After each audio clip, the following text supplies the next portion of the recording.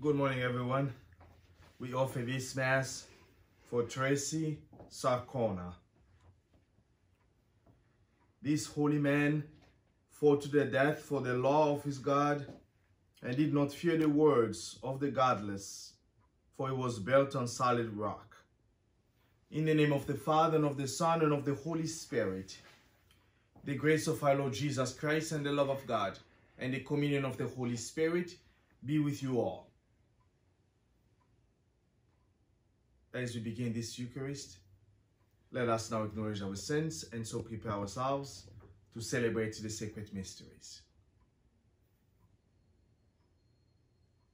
You were sent to heal the contrite of heart. Lord, have mercy. You came to call sinners. Christ, have mercy. You are seated at the right hand of the Father to intercede for us. Lord, have mercy. May Almighty God have mercy on us, forgive us our sins, and bring us to everlasting life. Let us pray.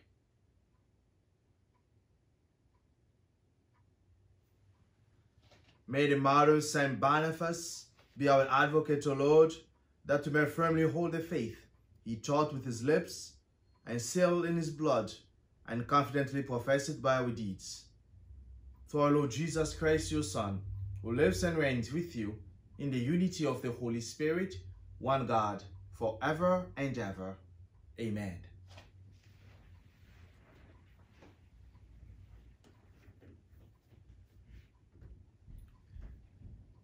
A reading from the second letter of St. Paul to Timothy. You have followed my teaching, way of life, purpose, faith, patience, love, endurance, persecutions, and sufferings, such as happened to me in Antioch, Iconium, and Lystra, persecutions that I endured. Yet from all these things, the Lord delivered me. In fact, all who want to live religiously in Christ Jesus will be persecuted. But wicked people and charlatans will go from bad to worse, deceivers and deceived. But you remain faithful to what you have learned and believed, because you know from whom you learned it, and that from infancy you have known the sacred scriptures, which are capable of giving you wisdom for salvation through faith in Christ Jesus. All scripture is inspired by God and is useful for teaching, for refutation, for correction, and for training in righteousness, so that one who belongs to God may be competent, equipped for every good work. The word of the Lord. Thanks be to God. O Lord, great peace have they who love your law. Though my persecutors and my foes are many, I turn not away from your decrees. O Lord, great peace have they who love your law. Permanence is your word's chief trait. Each of your just ordinances is everlasting. O Lord, great peace have they who love your law. Princes persecute me without cause, but my heart stands in awe of your word. O Lord, great peace have they who love your law. Those who love your law have great peace, and for them there is no stumbling block. O Lord, great peace have they who love your law. I wait for your salvation, O Lord, and your commands I fulfill. O Lord, great peace have they who love your law. I keep your precepts and your decrees, for all my ways are before you. O Lord, great peace have they who love your law. Alleluia, alleluia. Whoever loves me will keep my word, and my Father will love him, and will come to him. Alleluia, alleluia.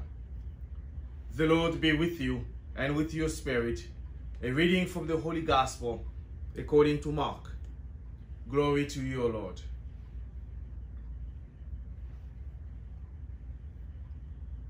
As Jesus was teaching in the temple area, he said, "How do the scribes claim that the Christ is the son of David? David himself, inspired by the Holy Spirit, said, 'The Lord said to my Lord, sit at my right hand until I place your enemies under your feet.' David himself calls him Lord. So how is he his son?" The great crowd heard this with delight. The Gospel of the Lord. Praise to you, Lord Jesus Christ.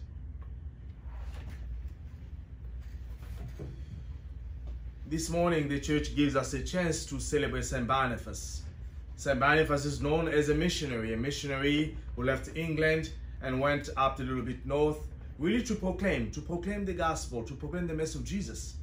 And as he was proclaiming, his first mission was unsuccessful, and then he came back and then had to go back a second time to a different place, really to continue that mission. And finally, when he reached Germany, he was so successful with his message, proclaimed the message, founded monasteries, and finally came to the first place where he was unsuccessful, and that's really where he was martyred. And when we hear this example of St. Boniface, it is really an invitation for all of us, as St. Paul says it clearly in the first reading, that you have to persevere in faith.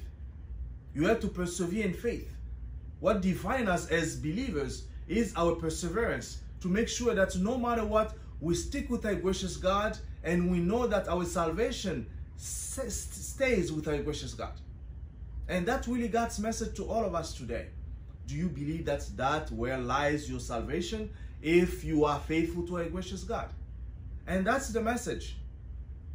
We have to persevere. We have to endure. And St. Paul, speaking to Timothy, is even saying, those who truly believe in God, trust God, who are faithful to God, they have to expect some kind of persecution in their lives. Because the Spirit of God is different from the spirit of the world. And we have to fight every single day to make sure that we continue to be God's witnesses. And that's really our mission as believers and followers. And today, as we celebrate St. Boniface, this is an example given to all of us. That if St. Boniface was able to do it, you and I can also do it. We can do our best in whatever little place we live, in whatever we do, to try to be a true witness. Not to give up. As believers, we continue to be that light. In the middle of the darkness, we want to be that light that shines, so that even people who are far away, maybe your light is not that bright the way you want it to be, but at least you are shining, that people can see that there is a light there. And that's our mission as believers. And as we know, that's challenging. That's why our readings today are talking about the persecution. But also the gospel is really a word of confidence, that the Lord said, I will put all your enemies under your feet. You have to trust our gracious God, because you will always prevail if you trust our gracious God. May God help us this morning as we hear this message, the two readings, as we try to learn from St. Boniface, to know that if we persevere, if we trust our gracious God, we'll always prevail, and God will grant our salvation, knowing that we are His faithful followers.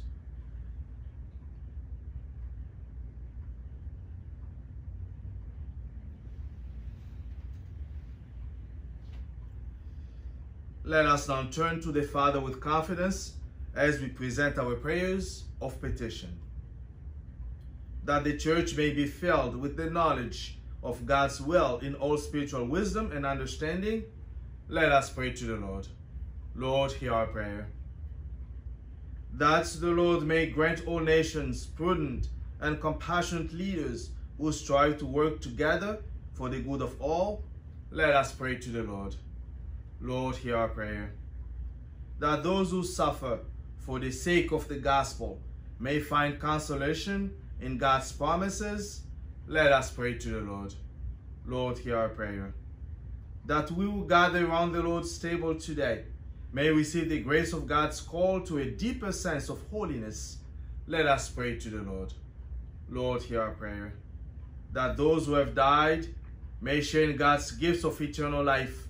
Let us pray to the Lord. Lord, hear our prayer. For Tracy Sarcona, for whom this Eucharist is being offered, let us pray to the Lord. Lord, hear our prayer. And for all the prayers that we hold within the silence of our hearts.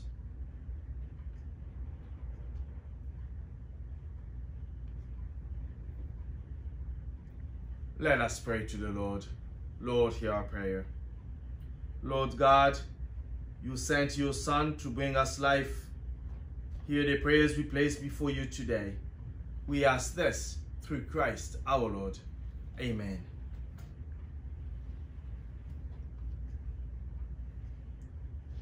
Blessed are you, Lord God of all creation, for through your goodness we have received the bread we offer you. Fruit of the earth and work of human hands, it will become for us the bread of life. Blessed be God forever.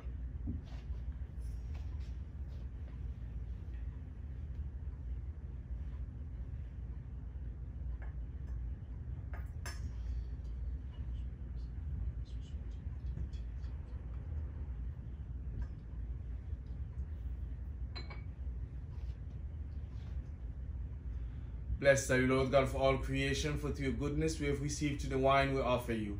Fruit of the vine and work of human hands, it will become our spiritual drink. Blessed be God forever.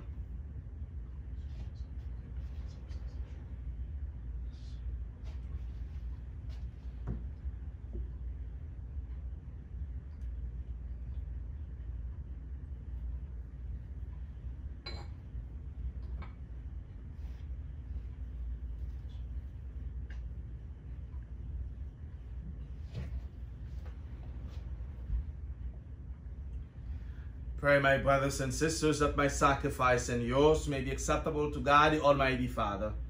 May the Lord accept the sacrifice at your hands for the praise and glory of his name, for the good and good of all his holy church. Sanctify our offerings by your blessing, O Lord, we pray, that by your grace may we be set afire with that flame of your love, through which St. Boniface overcame every bodily torment. Through Christ our Lord. Amen. The Lord be with you, and with your spirit. Lift up your hearts. We lift them up to the Lord. Let us give thanks to the Lord our God. It is right and just.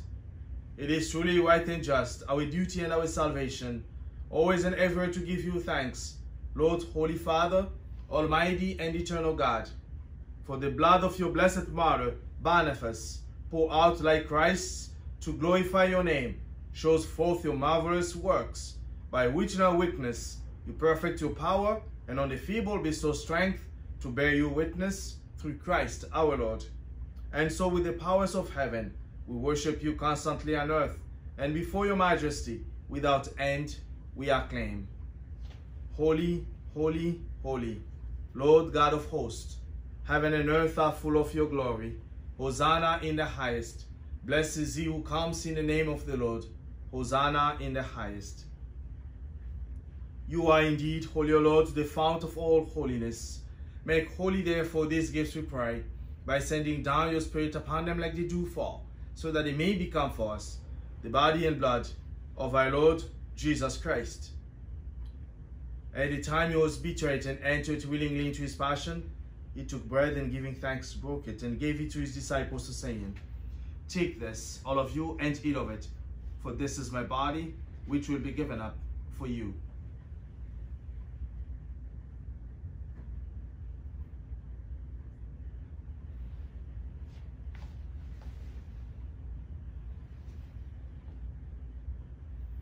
In a similar way, when supper was ended, he took the chalice and once more giving thanks, he gave it to his disciples, saying, Take this, all of you, and drink from it.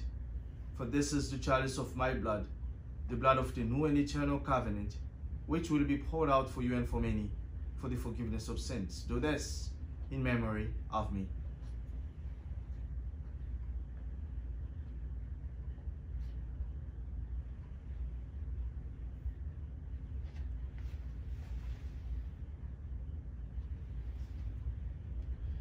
The mystery of faith. Save us, Savior of the world, for by your cross and resurrection, you have set us free. Therefore, as we celebrate the memorial of his death and resurrection, we offer you, Lord, the bread of life and the chalice of salvation, giving thanks that you have held us worthy to be in your presence and minister to you. Humbly we pray that partaking of the body and blood of Christ, we may be gathered into one by the Holy Spirit.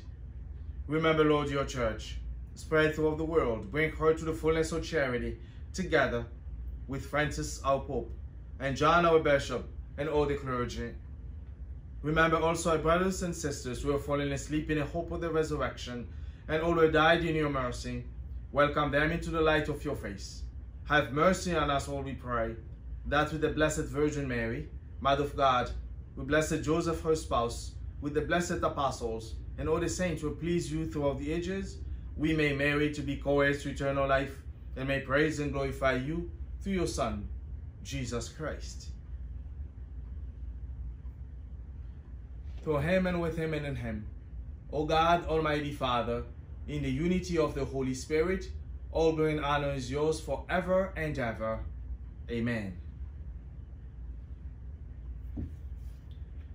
At the Savior's command, informed by divine teaching, we dare to say, Our Father, who art in heaven, hallowed be thy name. Thy kingdom come, thy will be done, on earth as it is in heaven. Give us this day our daily bread, and forgive us our trespasses, as we forgive those who trespass against us. And lead us not into temptation, but deliver us from evil. Deliver us, Lord, we pray, from every evil. Graciously grant peace in our days, that by the help of your mercy, we may be always free from sin, and safe from all distress, as we await the blessed hope and the coming of our Savior, Jesus Christ. For the kingdom, the power, and the glory are yours, now and forever. Lord Jesus Christ, who said to your apostles, Peace I leave you, my peace I give you. Look not on our sins, but on the faith of your church, and graciously grant her peace and unity, in accordance with your will, who live and reign forever and ever. Amen. And the peace of the Lord be with you always.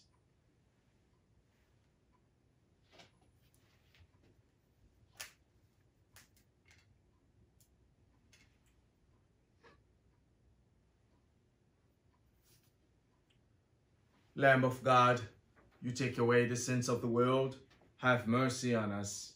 Lamb of God, you take away the sins of the world, have mercy on us. Lamb of God, you take away the sins of the world, grant us peace.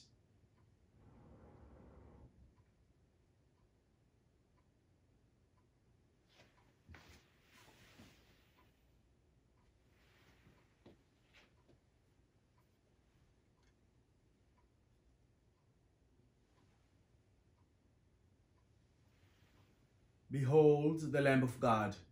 Behold him who takes away the sins of the world. Blessed are those called to the sap of the Lamb. Lord, I'm not worthy that you should enter under my roof, but only say the word, and my soul shall be healed.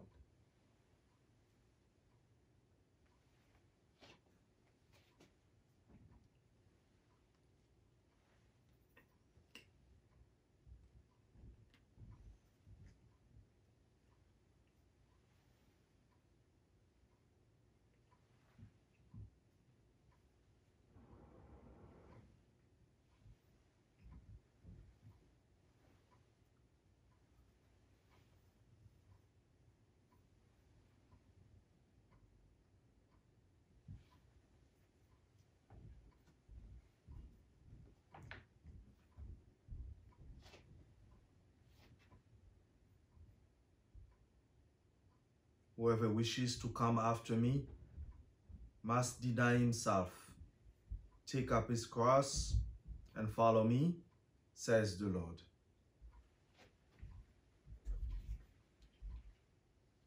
Let us say our act of spiritual communion. My Jesus, I believe that you are present in the most holy sacrament. I love you above all things, and I desire to receive you into my soul. Since I cannot at this moment receive you sacramentally. Come at least spiritually into my heart. I embrace you as if you are already there, and unite myself wholly to you. Never permit me to be separated from you. Amen.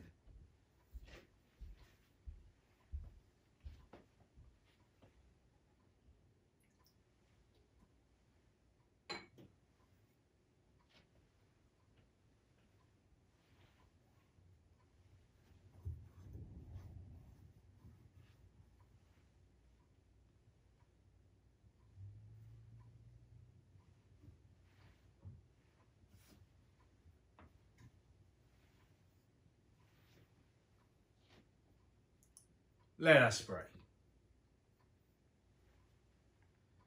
May the sacred mysteries of which we have partaken, O Lord, we pray, give us the determination which made your blessed Mother, Boniface, faithful in your service and victorious in suffering. Through Christ our Lord. Amen. The Lord be with you and with your spirit. May Almighty God bless you, the Father and the Son and the Holy Spirit. Amen. Go forth, the Mass is ended. Thanks be to God.